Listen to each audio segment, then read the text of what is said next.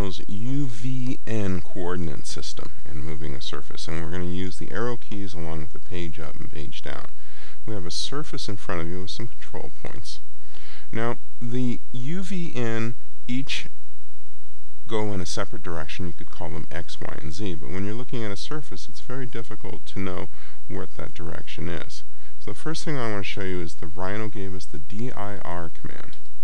Select the object. Now, if you look here, we have a white arrow, which is our in direction, pretty much our Z, a green arrow, which is our V, which is our, to me, is the Y coordinate system, and the red, which is U, is the X. Now, if you rotate the model around, you can see how you could get easily confused, but this makes a really nice system for you to figure it out. So we can, there you go. Alright, now I have to press enter.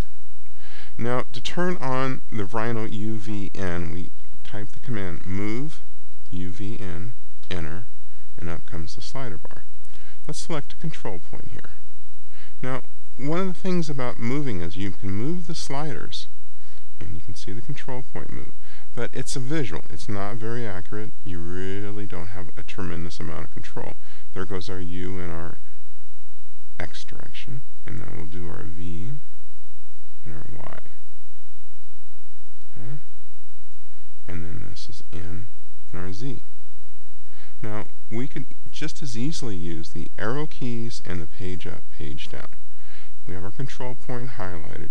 If I hold Alt down and right arrow key, you can see we're nudging along in the X direction positively. Left arrow key would be the X negatively.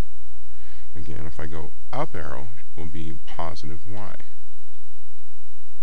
Down arrow, negative Y. Page up is going to be positive Z.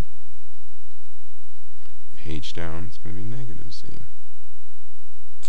Very nice. Thank you.